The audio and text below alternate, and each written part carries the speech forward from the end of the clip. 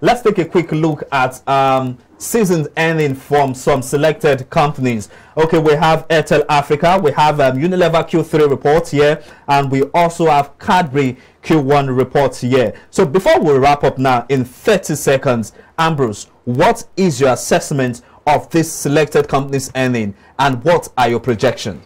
Yeah, as you mentioned, Airtel released their full year result ended March 31st, 2023, which is the first audited account coming from those that has the March as year end, and the number was missed. But good that they also were able to make the dividend payment. Every investor is looking at the end of the year what is in for me, and that's why they put hope or faith in that company. Good that they pay, but because they operate in almost more than 12 states of 12 countries, I believe that Airtel is a place to be, knowing that it's a dual listing company that you can buy here and sell there, and also they are into a sector that we can see that how they are supporting our GDP here. On that note, I think we're covered. The number for me is still, but for those that want to play defensive or don't want to play big after, they can go to other mention like Cadbury that read Q1, and I've said it here near all of us that the Q what result that came is what really boosted investor confidence. You can see that most of the companies that were marked down for their dividend in this Q1 because of the results were positive. Because all of them had abandoned. That means that there's something people are seeing in the market. That positive sentiment for these numbers because an indicator where the economy is going or where the market is going. Because I told you earlier that if for you to hedge against inflation, because most of them are having a 50%, 40% growth on their top line and bottom line.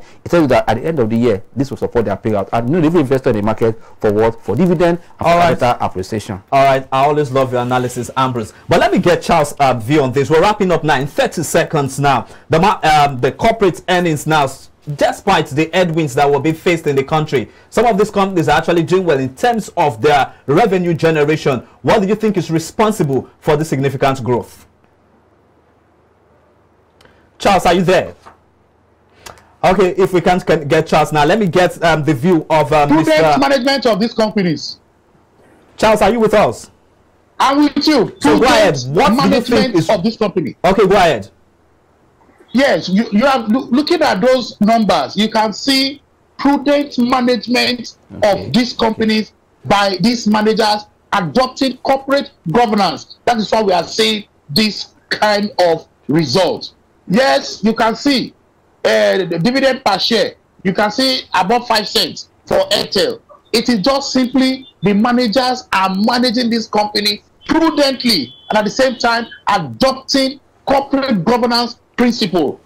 Of course, you also know that the product that they are selling is something that all of us need. So I believe that if the government can even learn from the managers of this corporate organization, we will see a better Nigeria. Our economy will improve. Like I have said, these companies are operating in our environment. Okay. Thank you. They have decided to take the bull by the horn. They are not waiting for the government. So irrespective of what the government does, irrespective of the economy, they are there for business and they need to get the figures right. They are taking advantage of the population, and that is good. And they need to get their figures right. So quickly, let me get the view of Mr. Kofi on this. What is your projection? Do you see some of these companies maintaining this sustained growth as we launch into the third quarter of the year?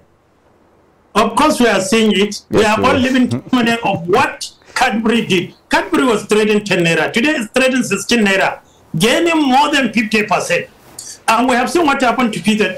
From 8 naira now, you are talking 14 naira. So it shows you that the market is ready to reward the performance of this company, and this company are ready to prove beyond reasonable doubt they are all out for us.